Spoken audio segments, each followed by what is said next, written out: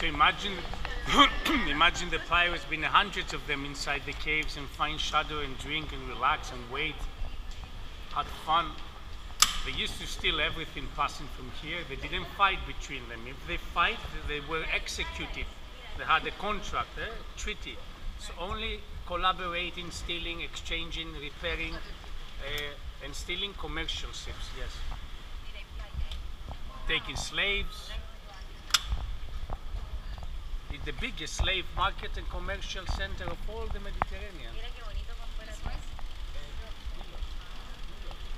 The capital of piracy was Zephyria village, the village in the main town.